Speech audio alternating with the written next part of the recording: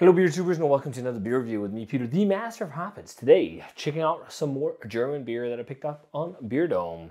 This is more beer from Augustiner in Munich, and this is two of their beers. This is their Edelstoff Exportbier, a Dortmunder Export, and their Dunkel, so a Munich Dunkel Lager, Munich Dark Lager.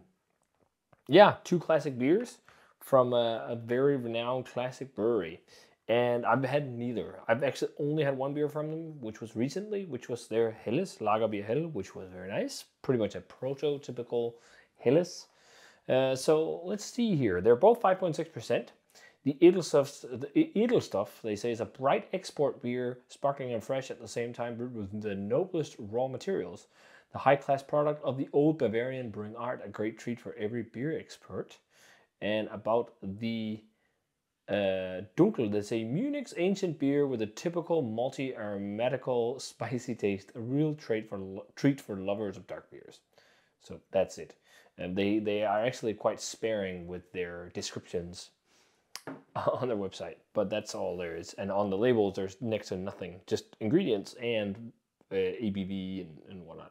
But let's start off with the Dortmunder Export. So in Denmark, we call this style Guldøl. Golden beer, gold beer. It's just the nickname of it, and it's usually, there's a lot of variants of this. There's a lot of imitations of it as well by big breweries, but it's got a little bit of a bad rep. There's the classic Guldøl, which is around 5.6-ish the territory like that, and then we've got the really strong Guldøl, the extra strong Dortmunder export beers, I guess, which is like Carlsberg Elephant, and some of these like really strong beers. They call them export beers as well. There's a few different ones. Can't remember all of them. There's like almost all larger scale breweries do something like that. Like they have a 5, 6, 5, 8% export beer, and then they have an even stronger one. And sometimes the stronger ones are also, it doesn't have the word export on it. But as far as I remember, there a few of them does. Maybe I should revisit like some of those Carlsberg Elephant and all that.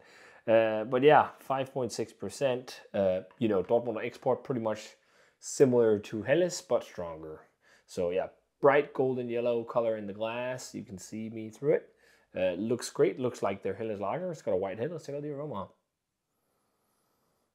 Very typical Dortmunder Export. I feel like it's a little bit more hoppy maybe than their Helles. I'm getting more of like a citric, grassy, floral thing.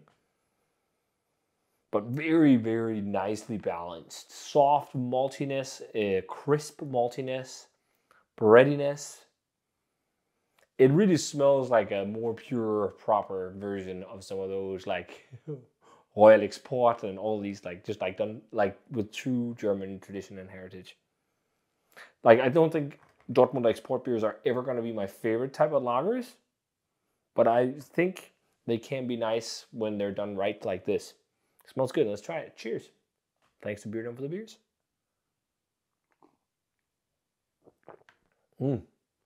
Really soft. Very full. It really reminds me of these kind of beers. Just in like a more pure sense. It's almost similar as well to some of the fest beers. It's not far off some of the classic fest beers that are strong for Oktoberfest that are pale. Strong, robust malt flavor, sweet malt, bready malt, doughy, maybe even lightly crackery, but it feels more doughy and like almost like an undercooked bread, a loaf of bread, wheat bread or something, because it has like that doughy sensation because the carbonation is really soft. As per style, like a lot of these classic German beers, they aren't highly carbed. Then there is a touch of peppery, spice on the back, floral nuances, grassy. It's good for what it is. It's never going to be a beer that blows your mind, but it's to a T. It's a really refreshing lager, really easygoing. If you love the kind of fest beers, but you can't get them year round, and you want to drink something fest beer like, get something like this instead, because you can get this year round. I think it's very similar. Let's move on to the Dunkel. So Dunkel lagers, Munich Dunkel lagers. They used to haunt me a bit in the past. I never was a big fan. It was one of my least favorite styles, and I think it's because I had so many really sweet ones. Like there's so many macro examples of this that are like really sweet. And the same with the Czech dark lagers. I much prefer them to be dry. And in general, I had a thing for not liking dark, lower strength beers that much compared to imperial strength. But I'm seeing myself enjoying them more and more. Once in a while, I really like, oh man, that was a great brown ale, or wow, that was a great Dunkel lager, or Vienna lager, whatever. Those kind of beers usually wasn't the big thing for me, but things are changing. So hopefully this will be good. If just judging by the Helles and the Exportbier, this will also probably be prototypical. Let's see. But yeah, copper hued in the glass, brownish. It looks quite bright copper actually with the lights. Slightly off-white head on it. Yeah, it looks pretty much like a proper Munich Dunkel. I think they also vary a little bit. Like it depends on brewery to brewery. Some have the really dark ones. Some have more lighter ones. They have to be at least this shade. And also I think maybe one of the reasons why I've never been a big fan is because there's so many OG Danish breweries around the country that's something brew house that's made a Dunkel lager that's just been shit. Or infected from like really small breweries. That's been quite a thing. But yeah, let's see how this one is. Let's check out the aroma. Yeah, smells very prototypical as well. Quite more toasty, nutty, pretty much the lager equivalent to a brown ale. Caramel, toffee, smells very autumnal. But yeah, slightly, almost like a little bit of a brown sugar note as well. It smells dead on. Let's try it. Cheers.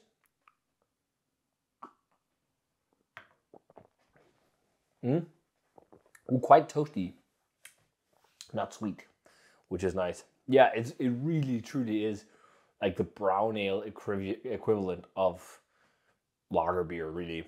It's nutty, it's toasty, but then it's more crisp and more clean, no esters as you'll find in a brown ale. Hazelnut loaves, kind of lightly toasted pumpernickel bread, or maybe not as heavy as pumpernickel, but there's something about our toasted rye bread, Danish rye bread. Some of the lighter rye breads, there's a little bit of that. Toffee, dry, slightly peppery hop finish, but not like crazy.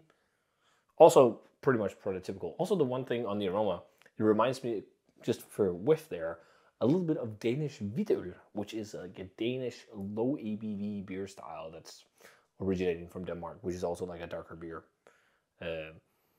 Because it has a little bit of that toasty, sweet, bready aromas, almost like a little bit wurty, but it's not like, it doesn't taste like wort. Toasty, almost slightly burnt like toast. Really good. Prototypical, both. I mean, there's nothing you can put on these. Like, these are really tasty. If you want to know how you should brew these styles, drink these. I mean, that's it. It's more fun when brewers deviate a bit, like maybe something like this that's a bit more intense on the malt character, or something like this where it's a bit more hop forward, or just have a little bit more layered complexity. But I can't fault these. Like, they are so true to style and really well brewed. I think Augustiner is really nice, but I've not been mind blown or like, wow, this is amazing by any of the beers. They feel really clean and really well done, but it's not like anything that's blown my socks off so far. But maybe having on a draft someday from a wooden keg will change that. They're easy 90s. They are 90 for both. Like, there's nothing I can fault of them, but I'm not like overly excited thinking they're the best of their kind, but they're just so well made. Like, if it wasn't because I was doing a video, I would be kicking them back way too fast because they're just so well made and easy drinking. So yeah, great stuff. Really nice beers. But thanks a ton to Beer Dome for the beers. If you can't get them in your area, if their brewery web shops do not ship to you, you can get them on Beer Dome. They ship, yeah, all over Europe, all over the place. Great shop. Not sure if these two are still available because apparently these German lagers are going quick when Beer Dome get them these days. I love that. That's awesome. So keep an eye out on Beer Dome. Maybe they'll get even more obscure stuff or something from smaller breweries that doesn't have the same kind of distribution. But really good stuff. Kind of prototypical beers for their styles. So if you had either the Dunkel or the Edelstoff Exportbier. Let me know what you thought of them.